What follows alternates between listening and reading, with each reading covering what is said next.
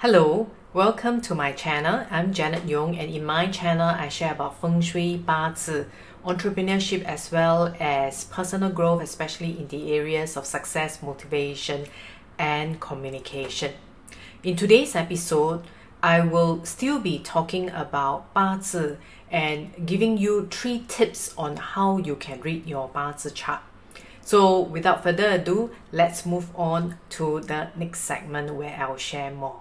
As usual, before we start, please remember to download your Bazi chart from bazicalculator.janetyong.com or scan this QR code here to get your Bazi chart before we begin. As mentioned earlier on, today we are going to look at what are the 3 steps to read your Bazi chart, or the 3 tips of how you should be looking at your Bazi chart. And the first step would be to identify your day master.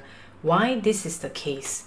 Well, when we're looking at our Bazi chart, it's really what we call self-awareness and our perception of the world.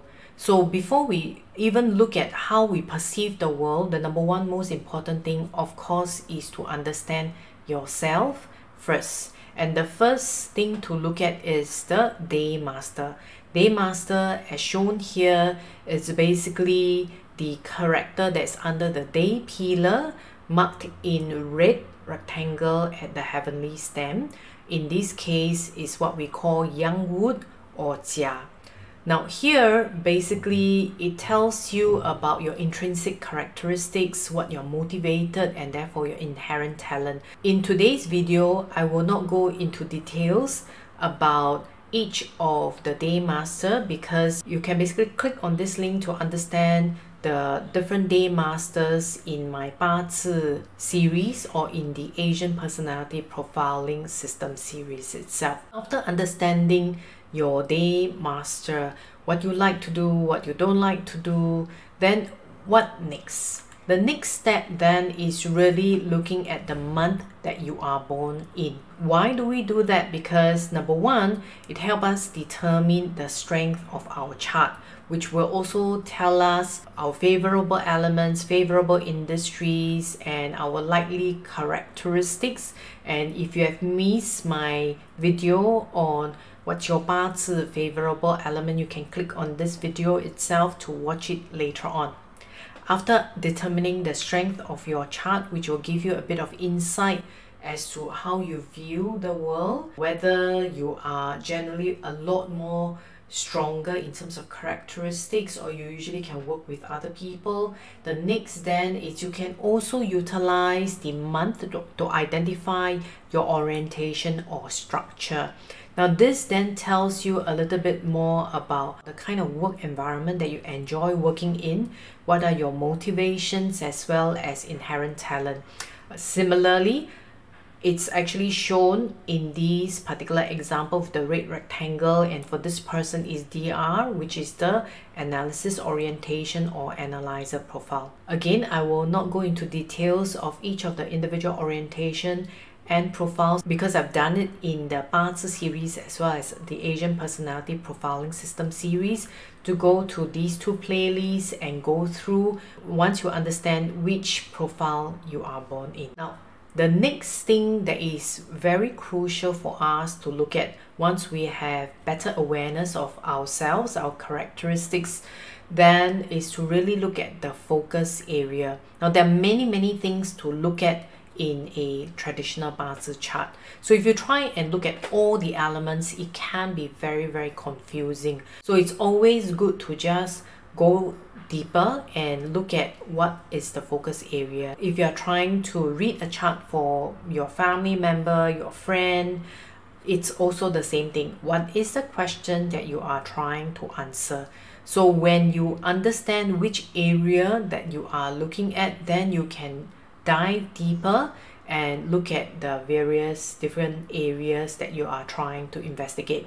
So we can be looking at the Bazi chart to understand career, to understand wealth, to understand relationship, to understand health, And for a lot of parents, when I do the charts for their children, they also would like to know how their children learn. Are they motivated in studies? These are the few focus areas that most times I read the chart for my clients. In today's episode, I will go on to touch about career so that it will not overwhelm you. And in future other episodes, I'll talk about wealth, relationship, health, and children. When we're looking at investigating it from a career perspective, I think I covered in quite a few of the episodes, like the episode about what side gig you can start, as well as last week where I show you how I utilize the chart to help me in my personal growth, career, and business growth as well. So understanding your intrinsic personality will help you in making the right kind of decisions so that you'll be happier in the longer term. The next is we will then look at what are the luck cycle influences that come into our chart so that we can pick up the right kind of skill sets.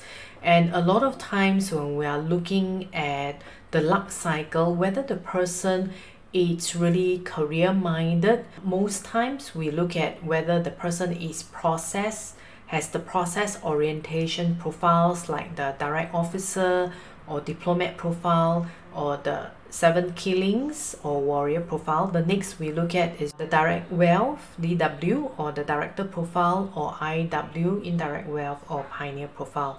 Now, why is this the case? Well, traditionally in working with an organization, because there's rules and regulations, so following processes is one important thing, especially if you're looking at working with people. And if you're looking at direct wealth and indirect wealth, if you remember, these are the two action-oriented profiles.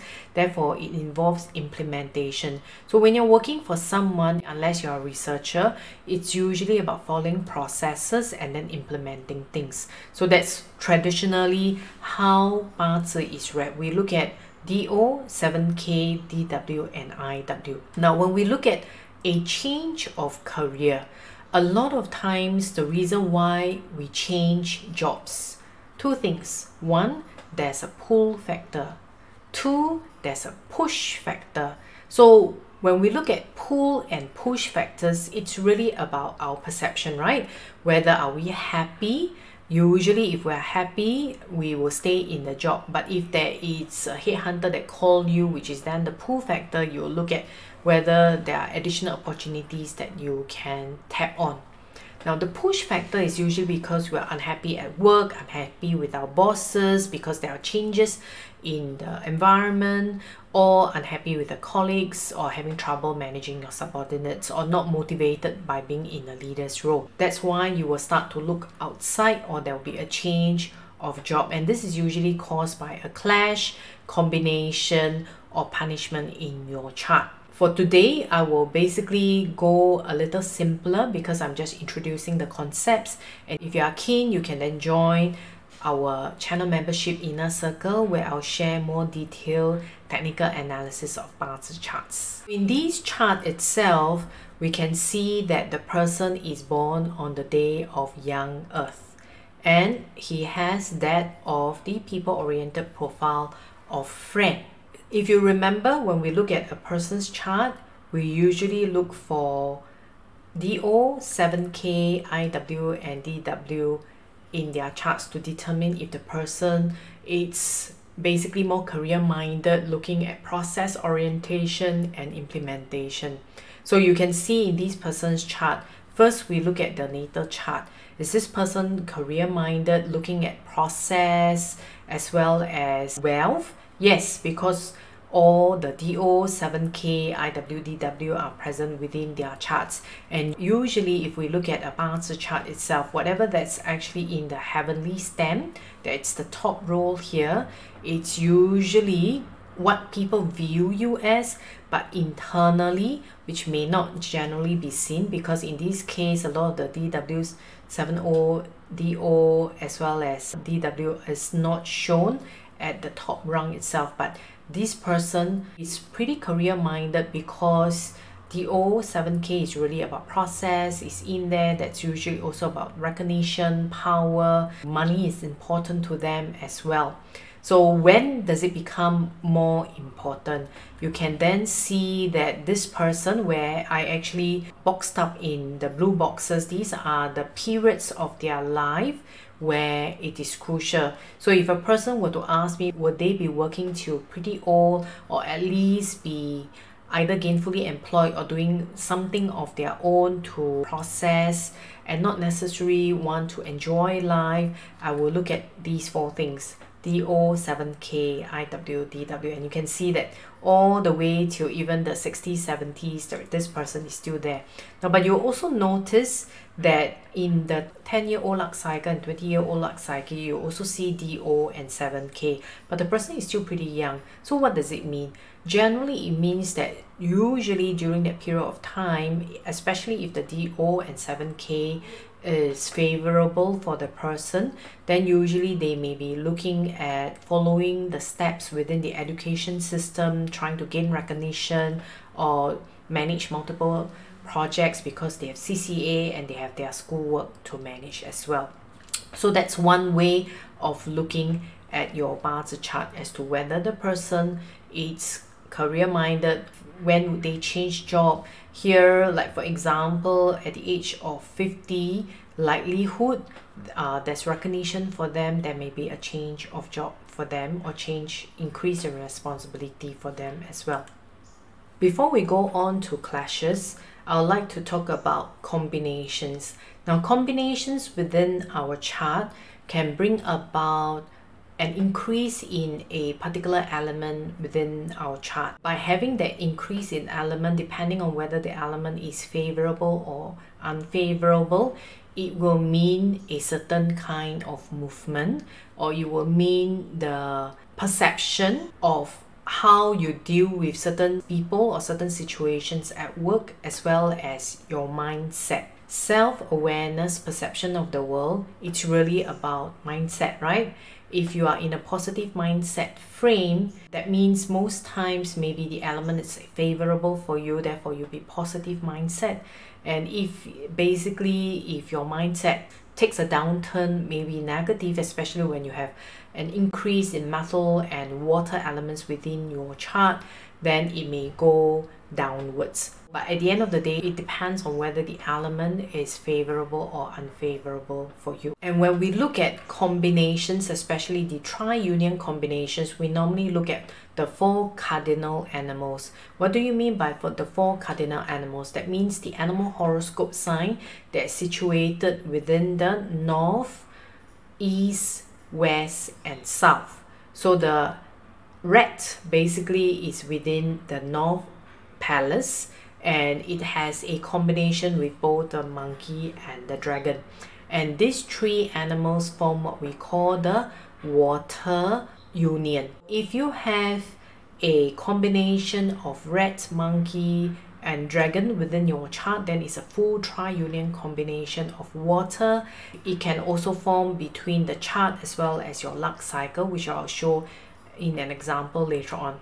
Then you have the wood combination, which is the combination of the rabbit, the goat, and the pig. And the fire combination, which is that of the tiger, the horse, which is in the south cardinal sector or palace, and the dog.